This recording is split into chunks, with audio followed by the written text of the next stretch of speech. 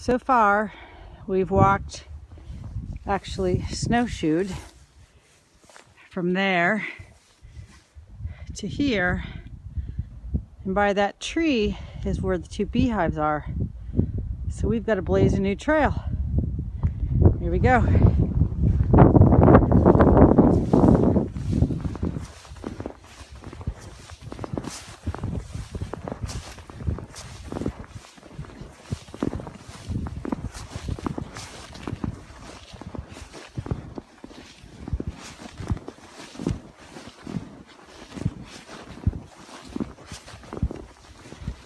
So we're at the two beehives at Mary Spring. We haven't been here in quite a long time. There's the trail we just blazed. It's pretty deep.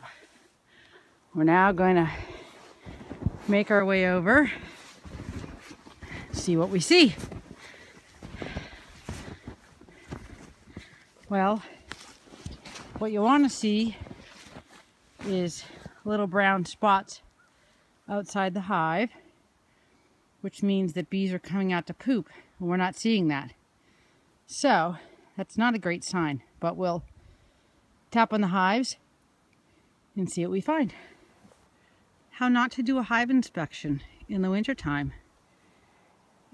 We opened up the outer cover, didn't see any bees, so we popped the inner cover.